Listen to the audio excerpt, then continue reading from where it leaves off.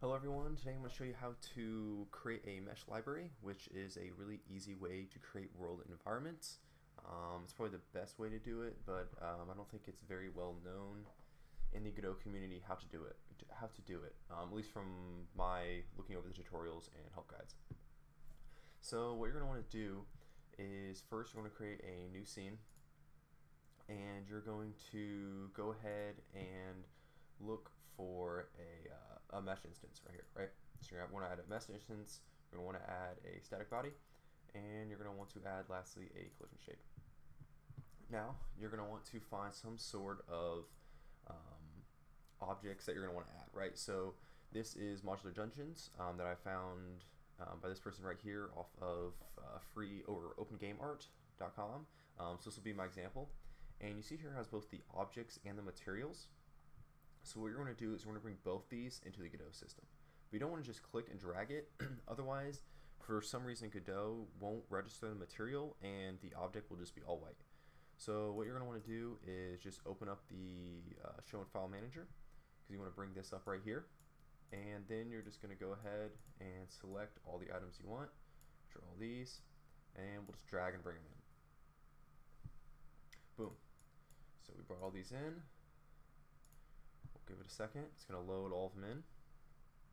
And once they're all loaded, we will now have all these items, right? So if we want to bring in our barrel, there is our barrel. Whoops, we don't want to do it like that. What we want to do is we want to go to our mesh instance, and we want to bring our barrel up to this corner right here where it says mesh. Boom. And this is our mesh right here.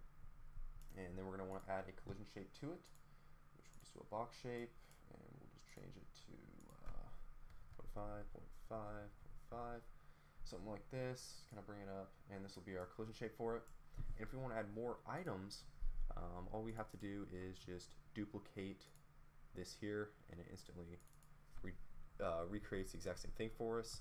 So we'll call this first one barrel, and this second one we'll create some other object here. So we'll use like a candle, and we'll bring it over to the mesh, and it's invisible right now because it's in the barrel. And there's our candle right there, and the collision shape is that'll be fine for this. So now that we have this, we will go ahead and we will convert it to a mesh library, right? So we'll just call this one world stuff, and you want to make sure it has .meshlib as seen over here, and we will go ahead and save it. Boom.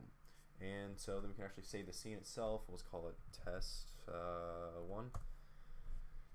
Nice. So now we have these as our mesh objects, and if you really wanted to, you do this for every object here, and so you'd have this big library. But now to actually use our library, all we have to do is go to a new scene, 3D scene, and then we go and use grid map right here, and then we just add this mesh library that we just created, worldstuff.lib. And boom, we have this library right here. And so every one of those items will be popping up, and you can kind of place them where you want. As you can see, it's pretty choppy right now, so we can actually change it to kind of make it so that it slides more so correctly. I personally like to use it really small. I use like 0.2, just so you can get stuff really close and precise how you want it. So if we want to place these barrels, we can. Want to place these candles, we can. And this obviously works very well with obviously floors and walls, right? So one cool thing you can do is actually change the different axes and stuff, but I'll show that in another video. I just want to do a really quick tutorial on how to actually import the objects themselves. So thanks for watching, and I'll do another little video on how to kind of use this editor. Bye.